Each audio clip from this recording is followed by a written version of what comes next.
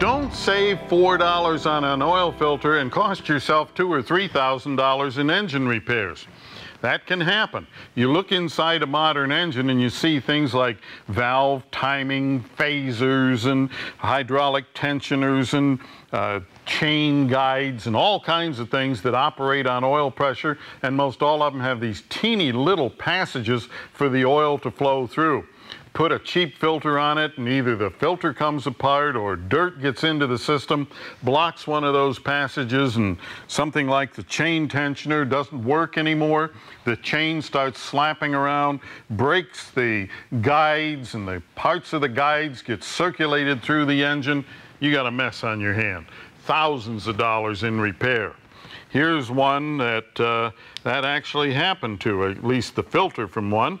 If we shine a light in here, we can see that the media has actually separated, and there's a hole in there where the media material went through and into the oiling system, caused a lot of damage to the engine.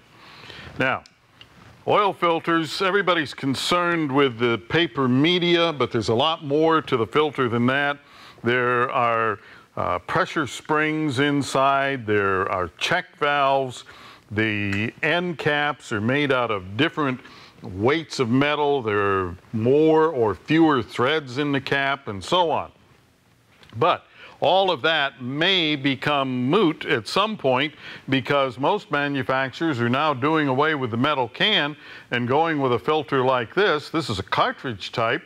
The can or canister that it goes into is mounted to the engine, and it stays with the engine forever.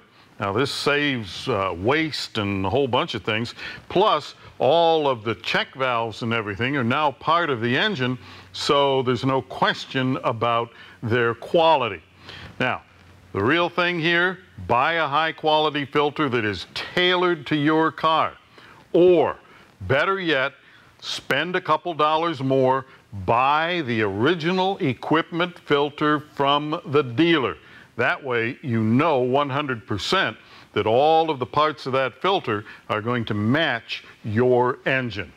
And if you have a question or comment, drop me a line right here at MotorWeek.